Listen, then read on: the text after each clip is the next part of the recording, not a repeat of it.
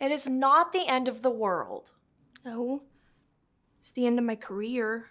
You are 17, and the biggest production you have ever done is a gender-bent community theater version of The Wizard of Oz.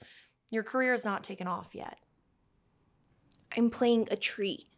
That's the role you get when you're in second grade. Yeah, but it's something. And it's a talking tree, right?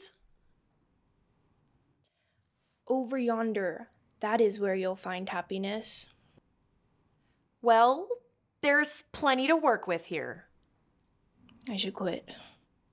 No, that is exactly what you're not going to do. I have known you since 4th grade, and all you have ever talked about is being a famous actress. You're not going to quit now just because things didn't go your way. Look, part of being an actor is getting rejected. We've got to get you used to that. You are going to take this role, show up, and be the best talking tree that they have ever seen. That was actually a very passionate speech.